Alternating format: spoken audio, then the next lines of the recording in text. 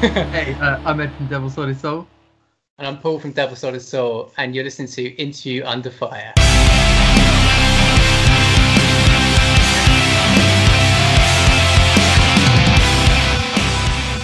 All right, how's it going, everyone? Welcome back to another new edition of Interview Under Fire. This is your host, Sonny. This time along with the vocal duo of Ed Gibbs and Paul Green. Quite the honor. Thank you both so much for joining our podcast today on IUF. You know, this is an important yet exciting time coming up here in the month of April for you and the rest of the guys over at Devil Solid Soul with the release of your long-awaited fourth studio album, Loss.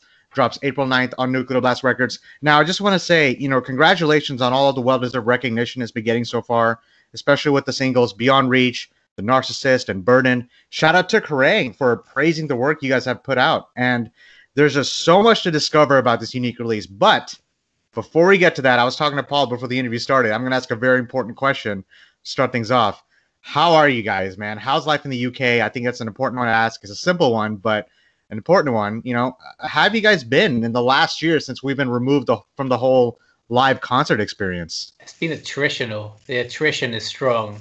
Yeah, we're basically just coming towards the beginning of the end of our third lockdown.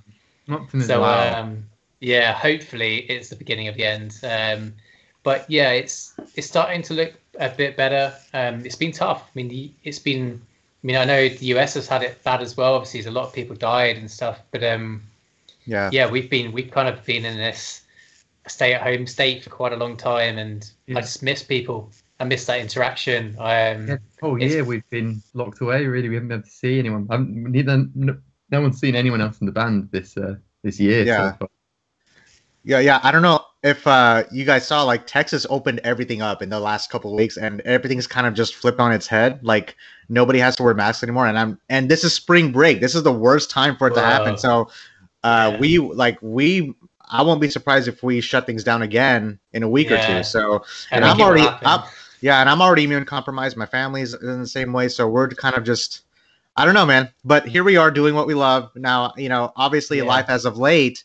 You know, many of us have been away from the stage a lot, you know, fans and musicians alike. But how are you guys both keeping up your vocals these days? Is that affecting your musicianship? Has anything changed for your routine-wise lately, if at all? Well, like, I've heard the album nonstop, and I'm like, holy shit, these guys have picked up where they left off.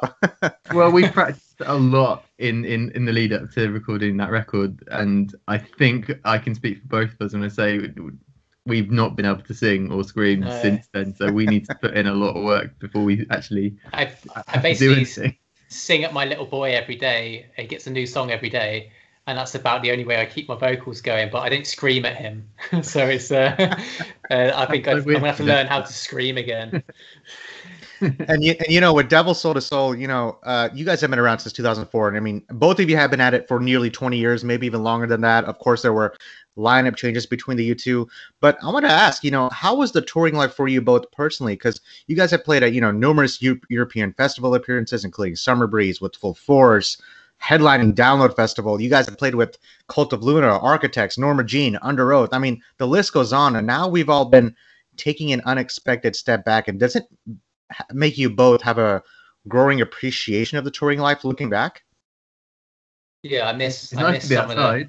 Yeah, exactly. I miss some of the simple things. I think touring life for me is like, I love playing the shows, obviously, but I love seeing places. One of the big things for like going out to Central Europe, for example, going to like Germany and stuff, and just hanging out with the guys and just having a schnitzel and a beer or whatever in a pub afterwards. It's just, you miss that, and just doing it in another country where it's just different. There's that change in life day to day whilst you're on tour is such a unique thing. I don't think many people will experience if they haven't done it themselves. Yeah, of course. Just hang out with your friends. That's like the big thing, really, isn't it? That it is sort of universal to everyone, whether it be touring or just general life. Just hanging out with your friends, that's the best bit. Yeah, I mean, Ed, I think you put it perfectly, you know, with just the simple things, just hanging out with friends, you know, just going outside, simple things like that. And now, a very popular topic that's within the last year, I know you guys have seen this, a lot of bands have been doing live streaming. They're taking what they're doing on stage and doing it on the screen like we're doing right now. Obviously, these interviews would be in person. Yeah. But, you know, we've had bands like Insomnium on the show. We've had Lamb of God on the show, August Burns Red. They talked about their live experiences, how they would sell virtual tickets to the fans, something like that, and they would stream it for them. So let me ask you about this, because considering the amount of touring you've done, the amount of artists you played with, the amount of people you met, the fans, do you think that the pandemic, like the quarantine-induced live streaming surge that we're seeing right now from all these artists, is that going to affect the touring musician business going forward through your perspective? Like, do you still see bands, I don't know, doing something like this even after all this is over? I don't reckon. I mean, depends. If once it's over, I don't think so. There's something we won't do it ourselves because we just don't vibe off it. And I think one of the big things for being in a band is like vibing off the crowd and getting that feedback from them. Yeah. Like I just miss that. And we've spoken about doing them, and a couple of us are just like, it's not for me. I don't think anything will ever replace a live show. And I think people in a year, maybe longer for like international stuff, it's going to go back to normal. People will hopefully put this behind them, and we can just enjoy being in a room together, sweating and spilling beer over each other. That's good, because I've been moshing in my room for the last year. I'm ready to get out. Cool, man. But yeah, it's always curious there's no right or wrong answer to what I just asked, because there's bands who could say like, yeah, I would love to do live streaming. It gives me a chance to engage with my fans. And some bands would say, oh, I'm not doing anything until this is over. But there's always that uncertainty going forward. You do the live streaming, right? But now how much more creative can you get? Well, that's the thing. I think bands like Architects have done such an amazing job of it that it's sort of, you can't even really compete, I don't think. So it's kind of almost, why bother? Not why bother, that sounds lazy, but I mean, it's hard to better anything like that, and especially when you're on a really sort of limited budget, I suppose. Because it needs to look amazing, it needs to look cinematic, it needs to look like filmic, and that doesn't come cheap, I suppose.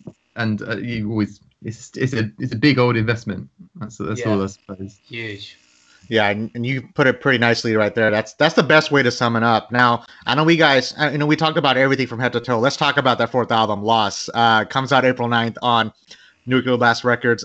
Good God. Follow up to the 2012's Empire of Light. Well worth the wait. If there's a comeback album of the year, this is it. It was a decade in the making, which includes the first record for Devil Soul to Soul with the dual vocal attack. The chemistry you two have formed with each other is nothing short of remarkable. So I have to ask you this. Out of the two of you, who's the most serious and who's the most relaxed? Take a shot at each other on this one. I think it depends on what mood you catch us in. I could be quite a serious dude in some ways, because like, I don't know, I do a lot of the management for the band, so I probably have a bit more of a worry going on. Then there's times when we're writing on songs that have to tell to shut up. Yeah. Like, shut up. Yeah. Okay. Fun. I think we inhabit the role that the other one isn't. Yeah, when I heard this album, it was just the perfect blend of earth-shattering riffs and soaring melodies. You can talk about post-hardcore, post-metal, metalcore. Those are like almost like genres that you have pretty much redefined, so to speak. Like I was telling Paul earlier, it reminded me of bands like Listener and Architects and Defeater and More Than Life, from songs like Ardor. Like that song threw me right into the fire. Like did not let me go until the very last song, from Burden to The Narcissist to Signifier to the title track. It had such a unique take to add to your impressive catalog, and it's as good as it gets. It was very ethereal, very emotional, very atmospheric. Okay, I'm going to stop talking right now because I'm going to go on forever about this gem of an album. But it's so good to hear it. Like we've only had like a couple of reviews back, and to actually hear people talk about it, and it's validating. It really means a lot. And we've been done it for 9 months now, finished, and it's let me ask you this. Considering you talked about 9 months, how much did things change from when you guys first started composing on this album to where you ended up finishing it? Did a lot change in between? Did nothing change in between? Was there already a specific sound you guys knew you wanted with Loss? I think the sound-wise, it took its course quite naturally. I'd say like our lives, which we've written about quite heavily on it, have got better. People have been going through some really, really tough times during this process, and from day one, with our drummer Alex losing his mum really unexpectedly, to where we are now, I think everyone's in the best place. Obviously, lockdown's been quite trying, but you know, it's nothing worse than losing a loved one, especially to someone that close. So I don't know. I guess musically it was a journey, but personally and emotionally it was more of a journey than the music. Yeah. Ed, did you want to add anything to that? Just maybe that when we went, like, in terms of writing the songs, I guess as a band we didn't really have a specific MO with it. I guess we just went at it the same way that we've always gone at it from sort of day one, and it's just appeasing ourselves. That's all, I suppose. And and I think as we were sort of gathering more songs, you kind of start to get an idea of where maybe we need to, what sort of moods we need to pick up with the other songs, which maybe like drives where we go later on, and not in terms of like linearly, but as we were writing songs, drove where we sort of maybe went. So just trying to think how it sort of went. But I remember definitely towards the end it was like, we still need a song to finish this record. We haven't got that song yet. And Paul and Rick had been working on something, and the second I heard it I was like, well, that's it, that's the last song. And we started like arranging it together, putting some simple simple arrangement together, sending it back to the guys, Johnny picking it up, and it really just went through all of us. In terms of like it started with just Paul with a vocal idea. Rick then took the baton and started just putting piano and stuff to it, and then I picked it up and started like just arranging it in terms of like how the sections would go, and then Johnny picked it up and just really took it through to the end, and it was really nice how that crazy sort of evolved, and then suddenly it was like, hey, we've got the fucking closer now, haven't we? Yeah. I was, speaking of Johnny, you mentioned him, Johnny Renshaw. For people who don't know, it was recorded, engineered, and mixed by your own guitars, Johnny, in his UK-based Bandit Studios.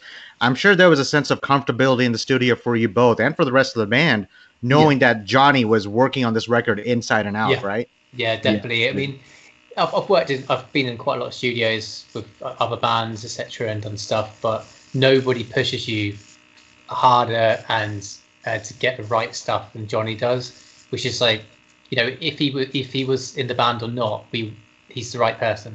He 100% is. But because he knows the songs super, super well and has that emotional connection with the album, which it sounds like, doesn't he? Yeah, exactly. And he knows me and Paul, like, obviously really well. He's been a close mate of mine for coming up to 2 decades now. So recording vocals is such like an intimate thing. So it's quite a scary thing to do. So to be able to do that with your friend, it makes it so much easier, but also knowing that friend is it's a punisher. In the band, in terms of like, that's not good enough. It's like, oh, I think it is. It's like, it's not. I think it's important to have someone that says it's not good enough. No matter how close or far they are, it's like you have to have someone pushes you. Now that's why I wanted to learn about the production, because it was so polished. I feel like metal albums are one of the hardest records to actually produce, and Johnny did it to perfection. Like it kind of just, you could tell that it was in his nature to create something like this, let alone play in the band. Yeah, now he's really managed to get the whole sort of natural feel with it still sounding like a modern metal record. Like the drums still sound like real drums, but they've got all the smack and power that you'd expect from like a more sort of good God, yes. So he's really managed to straddle these two opposing forces and pull them together into this just amazing mix. It's awesome. Now, between writing and structuring the songs and the production process, like you just talked about, I'm going to throw a lyric at you. Maybe I could find the sense of peace. Now, that is the one lyric that stuck with me throughout the entirety of the album. It's from the first song, Ardor, and it kind of set the tone. Now, the lyricism surrounding Devil Sold His Soul in this record deals a great narrative of personal loss, grief, and the process of healing. It touches on mental health and anxiety. At a time like now, I feel like this couldn't have been a more fitting album to put out. It really resonated with someone like me who also deals with mental health, and I've lost a few people in this last year alone. And of course, the fans on YouTube, I don't know if you've seen the comments on fans, they have connected with the songs in a whole different dimension that maybe they had never predicted. Now, of course, you talked about the band's loss of family members, your own issues on mental health. And Paul, you said it yourself, the songs were a catharsis. They also allowed us to communicate the things that we found hard to speak in person. They're a snapshot in time to help us remember the ones we've loved and lost. So let me just round it out. I know I'm building things up here, let me just round it out to this topic of a question. To what level do you guys like to have a theme for your music, and how important are themes to you? Is that more about helping you write or sound, or is that more for the audience? Because a lot of artists, they don't really care about themes. They just do 10 songs in the studio and that's it. But I feel like with Lost, you guys really took it from the inside out and put a lot of hard work and dedication to connect with the fans as well as yourselves. I mean, that's just, I'm one of millions, but I would love to get your take on that. I think because it was really when we started writing the record that Alex lost his mum, and we've obviously like known his family for years, just because all of our parents have just been like the biggest support to us like the whole time, and so we've known everyone, and we know how devastating that was for Lex, and because it happened so early, it was really just like it framed the whole writing of the record, be it thematically or quite like literally, in terms of he was in the studio with us writing songs, and he was grieving, like really obviously grieving, and I think it really made it really obvious that that's where we needed to start, and that's how we needed to approach it as a catharsis for everything. Just trying to, I guess ironically, it's the last track that we wrote about. It's the last song. It's the last one we finished, but I think it was the last song as well because it needed most work in terms of detail and attention. But the whole album, there was a lot. I'd say a lot went on in that time. It wasn't just Alex's mum that passed. There was several people and other things that happened. We had a wealth, a pool of sadness really to pull all the stuff from, and it kind of, as you know, we didn't set out necessarily to write every song about that, and we didn't. There's a couple of tracks on there that are kind of a little bit different, like The Narcissist, for example. That's again, it is about stuff that's happened in the last couple of years, but it's not about loss and sadness, etc., and grief. But we like to pull stuff from our own lives, and I think it's important that we do that because it's sincere, and having sincerity and that catharsis, that when you write a track, it adds more to it. You can make it feel and just be more than just a manufactured track that you've done just to fill a 1 to 10 slot.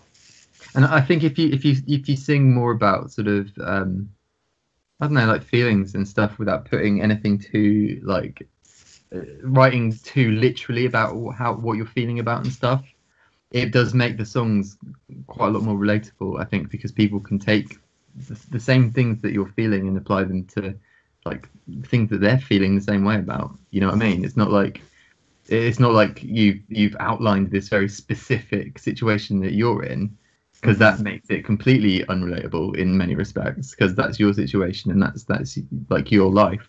But if you sing about sort of how that's making you feel, that really I think people can really relate to that. I'm gonna throw you guys a bone here, because before this interview started, within the last 12 hours, I saw this quote that really stuck with me, and I don't know if this was just divine intervention, but something that I read this. I'm gonna pass it on to you guys. We don't move on from grief. We move forward with it. Yeah. And when I read that, I'm like, wow, that's I mean, that couldn't have just the connection I had with that statement. I don't know where it's from. I read it somewhere online. I think I scrolled through Facebook. One of my friends posted it, and at a time like now, I felt like, wow, that's a very powerful statement. And I think that just rounds it out to really similar to that. It's really similar to the one in Lost, and it's funny because that line in Lost, because I spoke to Alex about his grieving process and his mum passing and etc. and everything that he said, we put into the lyrics. But I remember precisely about what that line is. It's sadness always comes in waves. I'll learn to live with it someday. Although it will never truly leave, life will grow around our grief. And some of that came from something that Tom Dansell said about Tom from Architects when Tom passed. And that's what Alex was talking about on the call. And it was like, well, that really stuck with me. And that's why it ended up in the song, because it was something that Lex was talking about, how he was feeling about his own mum passing. And it's really similar to what you just said there. It's like grief will not go, but life will go around it. Yeah, I think it gives us a chance to grow in ways that we may have never known before about ourselves, you know? Yeah, like these interviews that I do, I love doing these interviews, but it's more than that. You know, if it wasn't for the music you guys put out, I wouldn't be here today. So much appreciation for everything you guys have done throughout your careers. Man. Now, you know, from the different experiences and perspectives in your timelines each of you have taken in that we have discussed about, whether it's being one of the most respected and revered underground bands in the UK, the critical acclaim for the albums you put out, touring the world in massive venues while sharing the stage with other notable artists, like I mentioned before, the joining of forces between you two at this point. And it still sounds like you guys have much left to put out there with your artistic vision. And this is definitely something you have a passion for. And you've experienced plenty in your careers already, Ed and Paul. So let me ask you this. Have your aspirations as individuals or a band, have they changed or evolved since when you first started performing in the industry? Like, do you see things differently today? Oh, absolutely. Big time. When we started, it was always like a passion project. It's always been a passion project. If we ever didn't feel like we couldn't put out anything that was like we felt strongly about, I don't think we'd be doing it. But I think early doors, we were much more of a career band in terms of like this was our thing and this is what we were doing. But I think now it's all sort of turned on its head a little bit. In that period where we were quiet, everyone has really sorted out their sort of personal life and careers, I suppose, in terms of just a way of making money through the day to be able to enable doing this.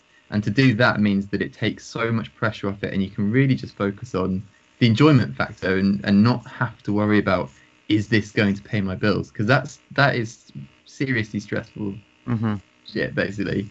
So being able to take that stress away from the band just means that we can really just look at it as just a joyful thing to be doing and just following routes that we want to take. I guess like in terms of goals and stuff as well, like they do change because you achieve them. You achieve goals as you go, so you set new ones. And I guess for us, there's our goals now are to play places we've never played before, to reach new people's ears. To get to those bigger venues that we've never played because we've never had those opportunities, and I really hope we get them now because, you know, I think we've done everything we can to put ourselves in that position. It's just sometimes it's a bit of luck, and sometimes it's a bit of the right person hearing your music. It's not straightforward. It's just been really hard working. There's a lot more to it, and I just hope that we get those chances because, you know, we're not young bucks anymore, and no, I can relate to that. But do me a favor, do not break up ever. Like I know I'm just like I said, I'm just one fan out of millions. Hey, I'm someone across the pond here in the States, hoping you guys can come here and put the show out that you guys have had. So I was telling Paul, Ed, like, let's stay connected after this interview. I hope you guys book a show here in Texas. You guys will get a warm welcome. I will be sure of that. And I know you guys have to go here, but you guys have any last words, any shout outs, anything you'd like to plug or mention as far as Devil Soul to Soul and Loss or anything else in between? Like, I don't know if you guys are going to do a live stream anytime. Like, is that something that crossed your mind now? Yeah. No, I don't think it's for us necessarily. I just want to say, like, thank you. It's been a real pleasure talking to you. It's been really fun. Thanks. I wish we could talk more because I know you have another interview left. So, but hey, let me tell you this. Like I said, let's in the future come to Texas. We'll do another interview with you guys and maybe the boys who want to do it. There's actually we do a special unique take on our interviews. We actually give you chicken wings and give you a hot sauce level higher with each question. We actually read lyrics. God. We read lyrics and we make you guess to see if it's right or wrong, or which song it is. And so anyway, that's an idea now. Now you guys know for Interview Under Fire why we call ourselves that. Amazing. So let's stay in touch after this interview. I'll give you guys a follow here on the socials. And everyone who's listening, please buy Loss if you can. The bands can't do it without your help. I still buy albums. It's still in the corner of my room. I still buy records. Comes out April 9th on Nuclear Blast Records. You can listen to this podcast on every major podcast stream out there, whatever you have. Check us out on interviewunderfire.com. I'm trying to talk as fast as I can so I can let you go to your next interview. Ed Gibbs and Paul Green, it's been such an honor. You guys stay safe out there in the UK, and let's stay in touch. I'll talk to you guys soon. Thanks so much, man. Thank you for everyone listening.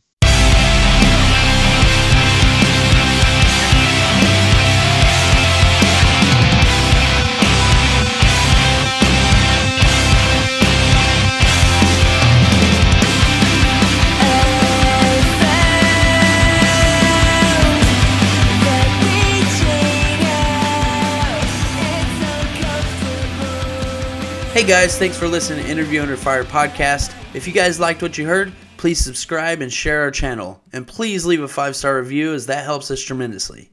If you'd like to check out more, visit www.interviewunderfire.com or our social media channels on Facebook, Instagram, and YouTube. And finally, we want to thank you all for the support you've been giving us. Keep it burning.